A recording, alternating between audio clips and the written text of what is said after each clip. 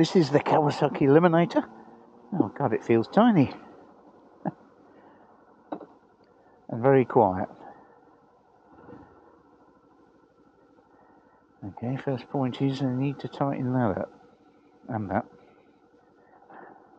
Okay, so both the switch is a little bit on the loose side there.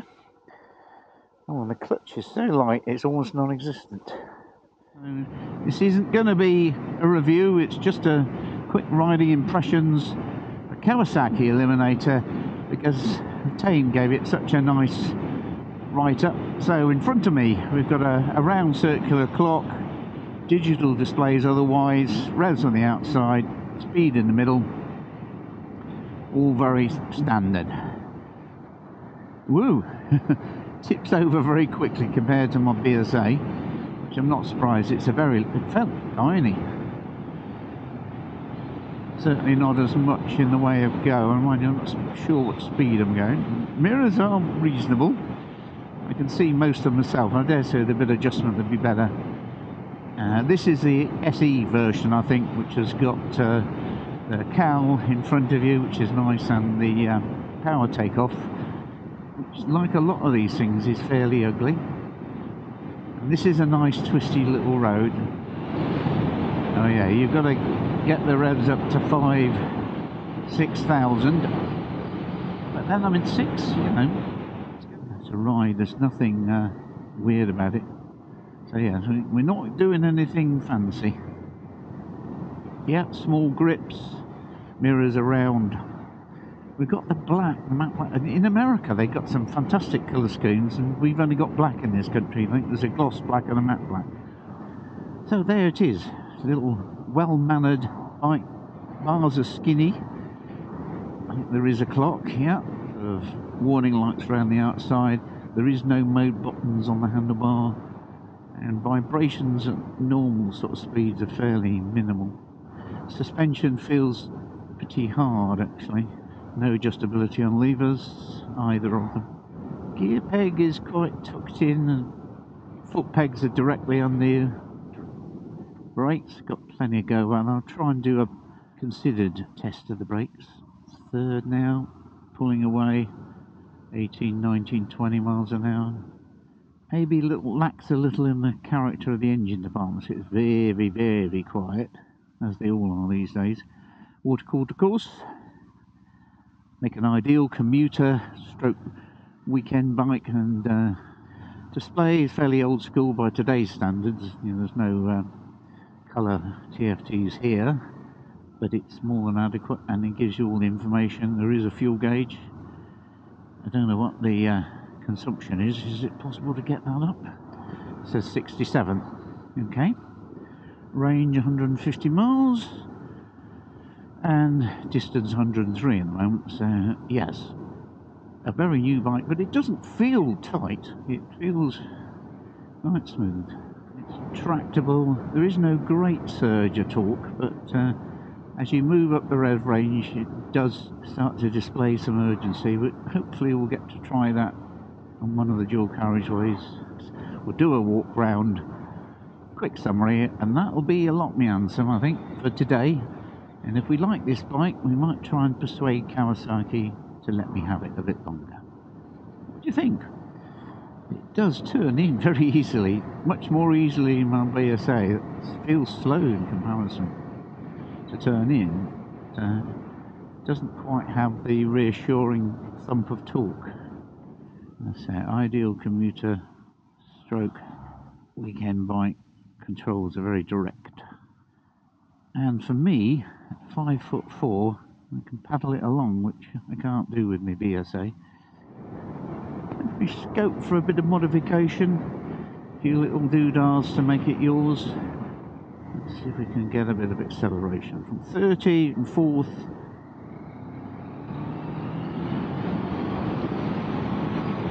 Yeah, come 6 or 7k, definitely a sense of urgency, willingness. Below that, it's a fairly linear progression, let's just say that. There's no thump of torque, there's no sort of peaky power band like the old two-strokes. So mixed urban, semi-rural, great bike to be in. Probably not a bike for long distance cruising. At 67 miles per gallon as a guesstimation, I think you're good for at least 150 miles from a tank, which means even for long journeys you're probably only doing one fill up. Gears are quite closely spaced. There's gaiters on this version at the front. We'll check what preload we're on. Yeah, fourth at around 30 is pretty much a reasonable compromise. You're at about 3k revs, and there's enough to pick up fairly immediately without screaming the engine too much. Just needs a tiny whiff of throttle to set off, not too much. Right, let's do the walk around here. More stable than my BSA. Right, let's turn engine off. Well, how's it to get it into neutral? There we are. There's your neutral.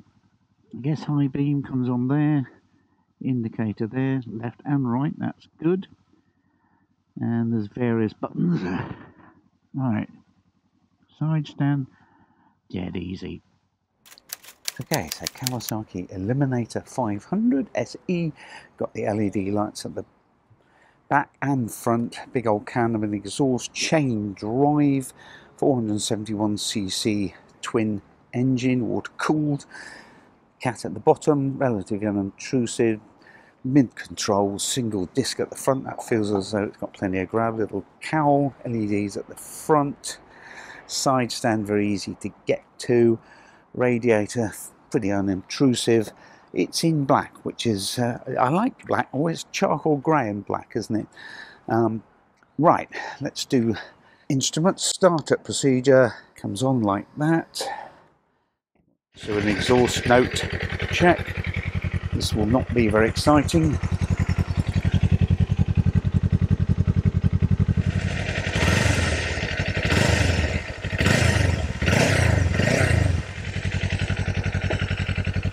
Yeah, you've got rear pegs, you've got a seat rest at the back, removable, you could put on a backrest and other things, and it all looks pretty well finished, but yes, somebody hasn't tightened this up properly. Some adjustment of the mirrors might be a good idea. There's the headlight, very bright, it's a fact, that looks good. Everything is accessible, not too much intrusive plumbing. Right, let's get back on her and do a little bit more riding. I'll take a couple of photos. I could see if I can get a little bit more urge out of this in a slightly less restricted part. But yeah, it feels like a tiny bike. And although I'm not really flat-footing it, bear in mind I'm only 5'4", I've got short Scottish legs.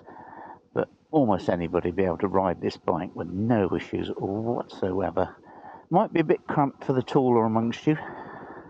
Clutch is super light, super light. Here we go. So yeah, again that clutch bite point, and she's very turnable. Yeah, front disc plenty progressive, not up to sports bike levels of grab. It turns in well over this very bumpy roundabout.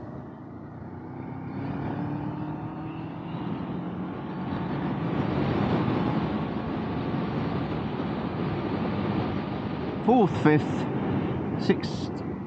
7k revs,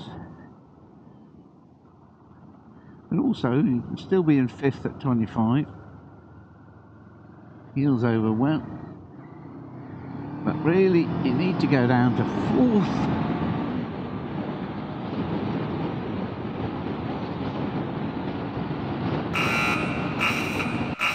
So in terms of the engine, it's very flexible, willing in pretty much all gears. We're in fourth and we're doing 20 odd miles an hour. This, it seems to me, is the gear that you want to be in for best acceleration.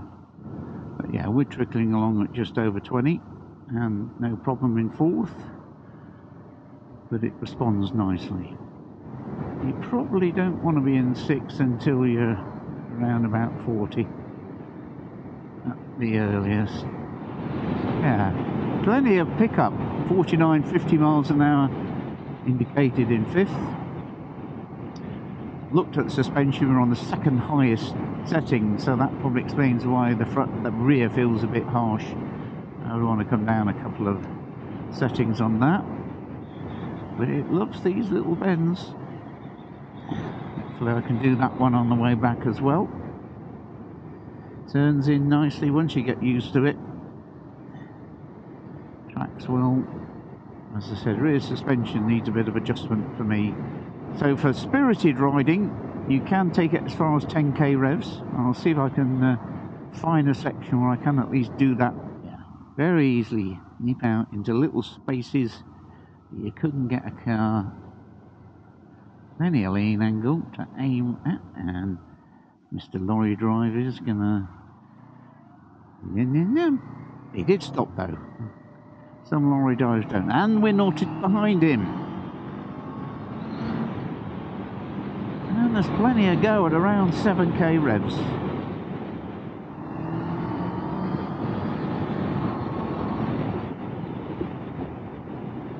It does have a tinge of that sports bike-ness about it when you get on the revs. It's obviously not a sports bike, and it was a 400 which they bored out, so the idea is more torque. Let's just slow it down a little bit. Into third, and see what happens. Yeah, 8, 9k revs.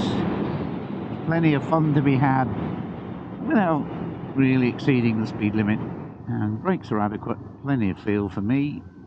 ABS, of course. No traction control, I don't think. Yeah, beautifully stable. So you can get down to literally 1 or 2 miles an hour without having to feel like you've got to put your feet down or out. Mirrors could be better. Just need a longer stalk, really. Or bar ends, I suppose. That would look cool. Especially the ones which hang below. I don't know how good they'd be. But yeah, a few little things like that just to individualise it a little bit. I would like to see some of the American paint schemes. You can go plenty fast enough on these kind of roads. Have fun. But if you ever catch this road when it's not busy, it is a pleasant ride. Instrument illuminates when the lighting level gets low, that's pleasant. Yeah, so all the basics. No fluff. It doesn't look like we've used any fuel at all, really. I think it would have been nice to have had a mode button on the bars just to flick between the various different settings, because reaching forward is not the very bestest. Still averaging 67.4. The total miles 130. So in a 13 to 15 mile ride, what are my impressions? It's a good, neat little bike that requires a little bit of something to make it stand out, but at the same time, it's a bit of street sleeper, isn't it? Because it's like a naked bike, you know, a standard riding position, mid-foot pegs. It's fairly easy to flick through, get through corners in quite a spirited way, but the moderate power levels doesn't allow you to do anything too stupid, although stupid people can always do stupid things. Gear change is light and easy, clutch is very light. Do need a tiny whiff of throttle to make sure you don't stall, but that's soon learnt. You know, I think I'd want adjustable levers just for the comfort sake of it. Grips, yeah, maybe something a bit nicer, who knows. Heated grips, definitely. This is the UK. So we are nearly back at base. Thanks so much for watching this. I've been Andy, or Captain Clumsy, from Cornish Motorcycle Diaries. Hope you've enjoyed this initial riding impressions. Not a review by any means, but give you a flavour of this little bike. Give it a try, why don't you? And where are we going next? Let's go to Berrien. And we're going to go via the ferry.